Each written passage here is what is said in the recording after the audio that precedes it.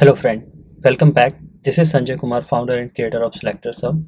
I'm super excited to announce and introduce this new product, AutoTestData. AutoTestData is a one-page application to generate the fake test data just in 3 steps. It is an absolutely free community product offered by SelectorsHub. So let's see how you can use it and what all things are there in this amazing time saver product. So what you have to do, just go to SelectorsHub website. Here directly you can go to AutoTestData, or from under products also you will find it. So let's click on it. So here on this page you will find all the details about AutoTestData. It's very simple and straightforward, nothing much there. So like you can see that generate the test data in 3 steps. AutoTestData, you will find the definition here, very simple, like it is just a one-page web application to generate the fake test data just in 3 simple steps. And it is, like I mentioned, it is an absolutely free community product. How you can use it, you just have to open this link, which is autotestdata.com. so let us open this, and on this page you see that it's very simple page. Here you see by default names, phone, email, currency and number range. These fields are by default we have introduced there, and if you want to add more you can of course add it. I will show you. And by default it is generating data in JSON format, and there's a third step, generate. So if you see that, so this is the flow, like which all fields you want to generate, in which format, and how many rows you want to generate. So let's say we want to generate 10 rows. Click on this. It is in fact like just a one-step process to generate the data if you are looking for these default things. And now, so you see that here the data is generated: name, phone, email, currency, number, and you can see that 10 rows has been generated here in JSON format. You can copy it. If you want to refresh, you can just refresh and another data will be generated, and all will be unique here.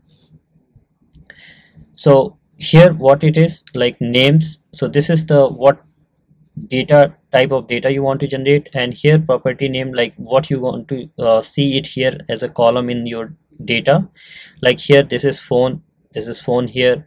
Suppose you wanted to make it as a first name, so you can make it as a first name here. And now if you come here and generate this, so you will see that it is coming as a first name. Suppose you want to add last name here, so what you can do, names field is here, or anything you can select from here.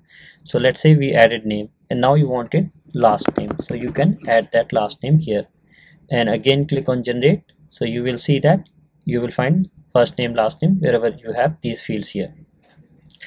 Then suppose you want to like let's say email, this you want to change it as an official email,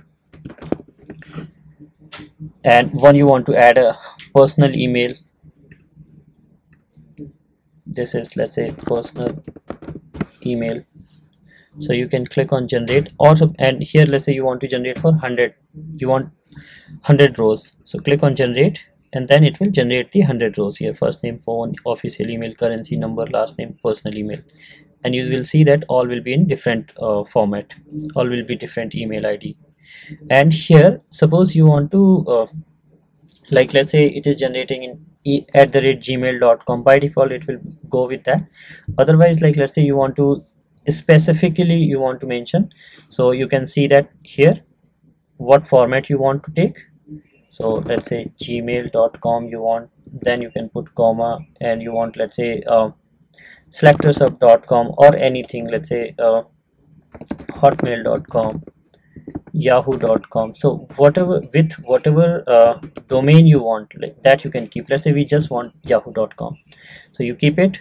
If you want to delete any row, you can delete as well, like let's say we deleted these field, and then you can click here.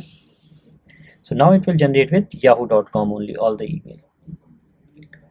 Another great thing, like let's say these are the phone numbers, it is generating in this format. Suppose you want with India, like +91, you can keep it +91, and you keep it in what format you want, and click on generate. Now it will generate the phone number with +91 code, and email @yahoo, what we have mentioned there. Suppose you, let us delete all these things here. From here you want to generate the number or currency from in a range, so that also you can do here. Like let's say you want a number between 100 to uh, let's say 130. Between this you want the numbers, and you just want to generate 10 numbers. Now click on generate. So it will be generating only those numbers which are between this range, in this range 100 to 300 130. So you can see that here it will generate the number between only those limits 100 to 130. So this is how like you can generate, like you want to generate the postal zip code, that you can add it here. And if you want to generate anything like alphanumeric value, that you can generate. You want country, you can add that here, country you can generate. If you don't provide anything, any options, then by default it will go whatever it will be having over there. So like number, postal code, country, it has generated here. And here what you have to see, like you can delete all this. Make sure that like if you added the names, okay, and then again you are adding names field one more, make sure that the property name is different. It shouldn't be like name, it should be like one should be first name, another should be last name, so that it will be like it will be generating correctly. Otherwise, like if two fields will be same, then it will not consider the second one.